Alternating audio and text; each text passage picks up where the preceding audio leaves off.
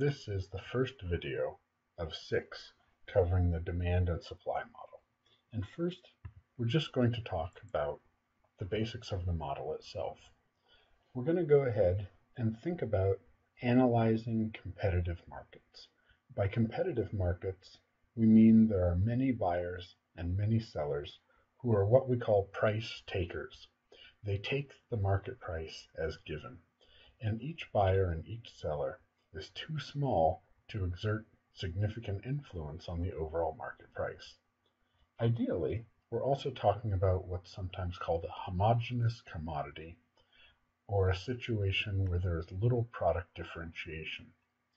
If sellers each offer a different variety of the product, and those are really important differences, then it isn't really appropriate to consider all the sellers in one market.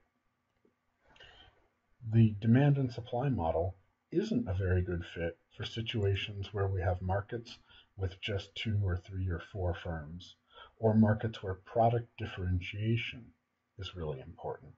And if you take the microeconomics course, you'll learn about how we analyze those sorts of markets.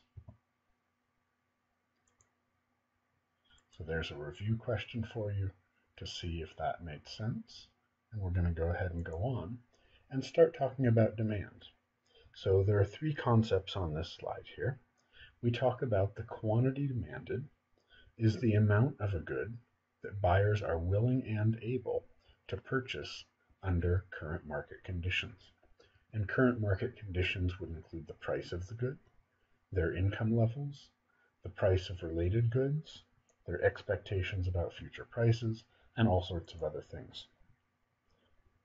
Notice that I've put willing and able in some italics here to emphasize it. And that's because we're talking about the idea of effective demand. Someone may demand a pony, but unless they're willing and able to pay for it, their demand isn't really important or effective. So that's what we're really interested in. Then the second idea we have in this slide is what's called the law of demand. So the law of demand is the assertion that all else equal, when the price of a good rises, quantity demanded falls. And we often illustrate or depict this information in what's called a demand schedule, which is a table depicting the relationship between the price of a good and the quantity demanded of that good. Then we often use the data from the demand schedule to build a demand curve. And a demand curve is a graph of the relationship between the price of a good and the quantity demanded. Now this gets a little bit tricky. Ordinarily, when you graph something, you put the independent variable on the horizontal axis and the dependent variable on the vertical axis. But because essentially of some historical traditions, we do it the other way around.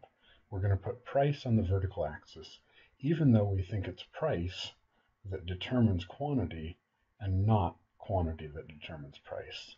And that's just, we're stuck with that, and that's all there is to it. So on the left-hand side of this slide, we have the information from the demand schedule. And then on the right-hand side, you can see that we've graphed that information to make a demand curve. And that's just the basic idea. The demand curve depicts how much quantity is demanded at every price.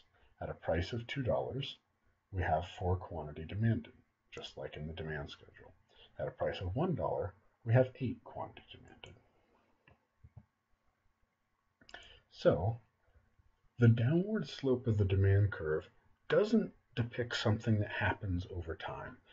Students commonly sort of think about it that way, so that they say that, well, if something has a growing demand over time, I'm going to go ahead and have the demand curve slope up.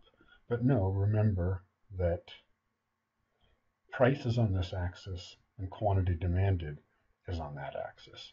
So when we draw this downward slope, we're showing that there's an inverse or negative relationship between these 2 variables, that high prices are associated with a low quantity demanded, and low prices are associated with a high quantity demanded. The shape of that demand curve tells us everything we need to know about the relationship between the price of the good and the quantity demanded of the good. So, if the price of the good changes, all we have to do is find the new quantity demanded is to look where that price hits the demand curve. And later on, we'll refer to this as a movement along a fixed demand curve that is induced or caused by a change in the price of the good. There are a couple review questions on this slide that I'll let you guys handle, and remember you can pause the video. Another review question on this slide, and that's the end of our first segment.